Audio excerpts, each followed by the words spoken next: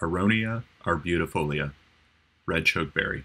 This is a shrub between 6 to 12 feet tall when full size, upright, spreading, and with a multi-stem habit.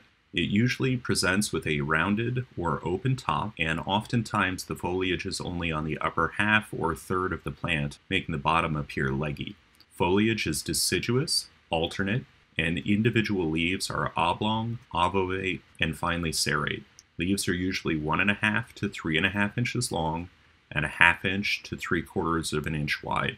The tomentose underside of the leaf can be used to distinguish Aronia arbutifolia from a related Aronia, Aronia melanocarpa.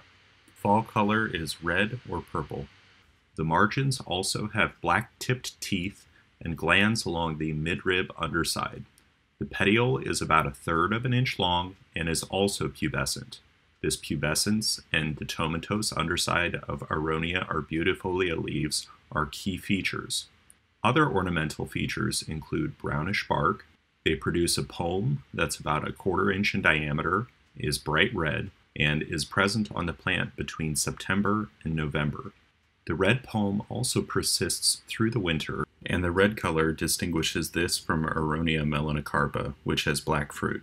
Cultural information for Aronia arbutifolia. These are hardy from zones 3 to 9, exist in full sun to part shade, are tolerant of acidic to alkaline soil conditions, 5.0 to 8.0.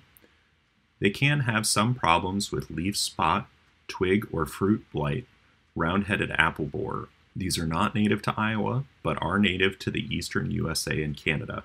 Fruits are usually firm and glossy and will remain on the stem through the winter in the Midwest. The berries are astringent, and birds tend not to like them and usually leave them alone, adding to the ornamental value of this plant.